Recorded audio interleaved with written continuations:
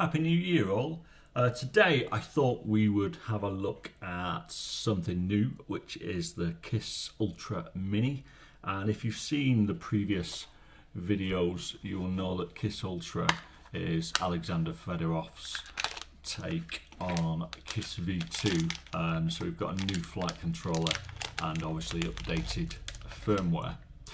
And the KISS V2 board, like so, is really popular, and now we've got a super tiny version of it which you can fit in pretty much any quad you like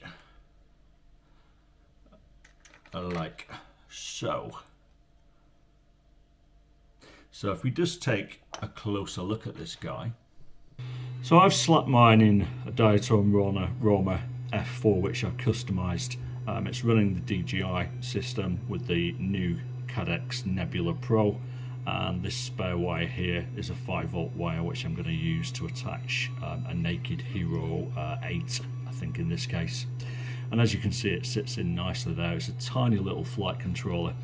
If you look at it next to the Diatom flight controller I've just taken out, you can see it's pretty much smaller in every dimension.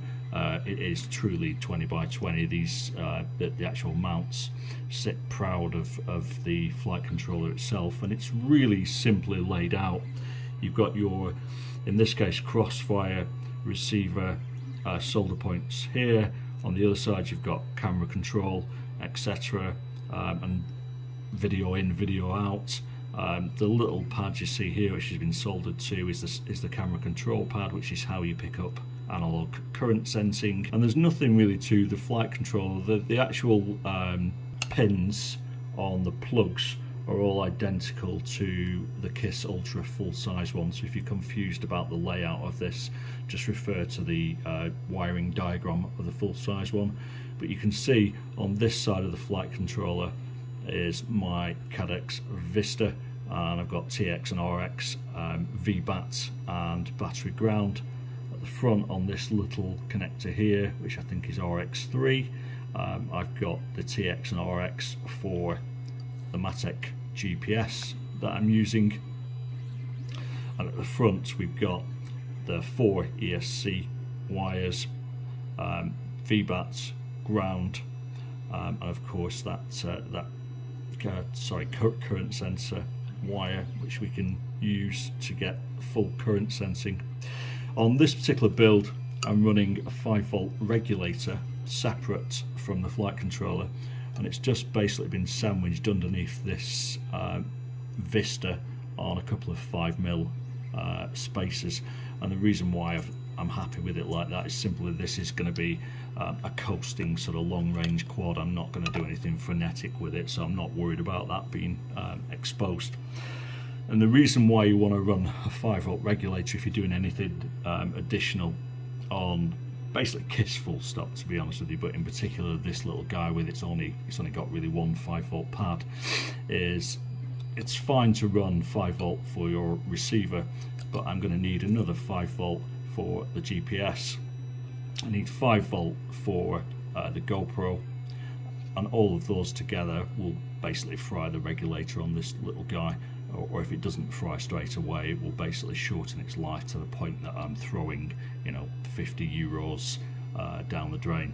So if you're running KISS Ultra and you're running a 5-volt VTX or a 5-volt camera, best advice is just to use a little 5-volt regulator. They're only a couple of quid. This one in particular is a Matek one, but it'll just extend the life of your flight controller. The best advice when it comes to KISS V2 or KISS Ultra is really just to use, if you're running analog, is to use a VTX which will take VBAT, and ideally one that provides 5-volt out for any peripherals that you're going to use, your camera, etc. And that way you don't have to worry about it. The regulator on this is really just for your receiver and nothing else. So keep your life easy. So in terms of how it flies, I mean, you can see from the footage there's a little bit of vibration from this camera, basically because I've only used these 2 plastic spacers. I'll just print out some TPU spacers which will get rid of that. But on stock PIDs, and these are the updated stock PIDs, which I think are provided by Crunked, and are pretty similar to what I use on a 5-inch rig, even on this 4-inch ultralight quad on a particularly windy day, sort of 18-mile-an-hour headwinds, which tends to sort of bugger up any smooth footage. The quad flew really well, as good as you could ask for on any sort of standard setup. There's nothing sort of nasty. The end of rolls and flips is smooth with no particular bounce back.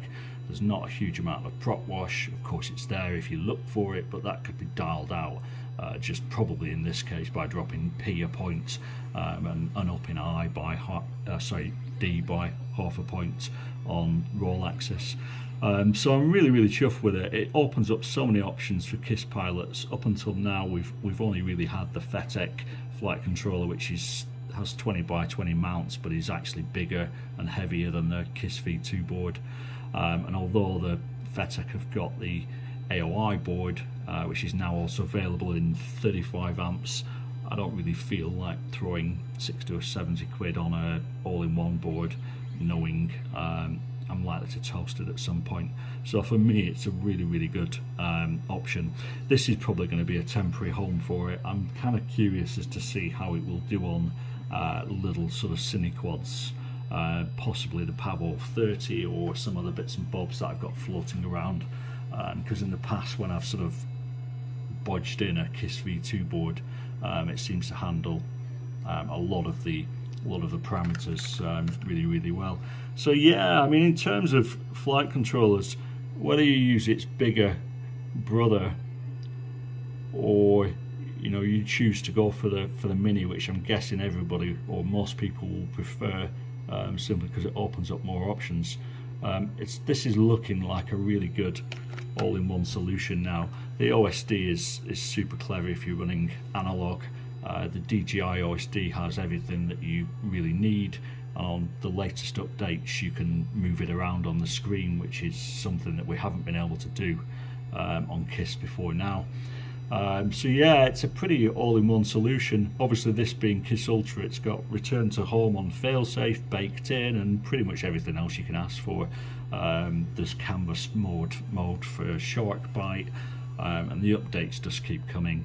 There's also been updates, there are also updates in terms of the code itself, and even running on BL Heli S, which this is, I've got no complaints with the way that this little quad flies.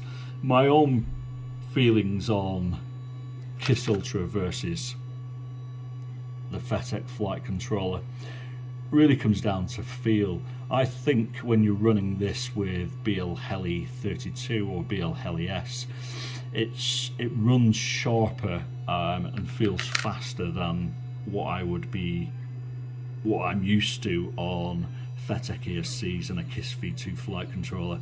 It doesn't have the softness on BL Heli that KISS has on KISS ESCs or the FETEC ESC, but the fact that we can use KISS with BL Heli opens up so many more options, and that sort of fastness, that sharpness is probably preferable for many pilots. I'm just used to the sort of soft sort of airbed feel of KISS in the past, and you don't really get that so much on BL Heli ESCs, and that's nothing to do with Alexander's flight controller. That's basically ESCs, because this guy flies pretty much identical to KISS V2 or FETEC. It just has more bells and whistles and additional things to make it more tweakable, I guess, so you can get it flying to the way that you want it to, in a way that you possibly couldn't with KISS V2 in the past. So that's it from me. As I said, flies great on stock PIDs. I'll raise probably P a little bit on this guy, and probably D as well, just to take out some of the some of the slight prop wash that I saw.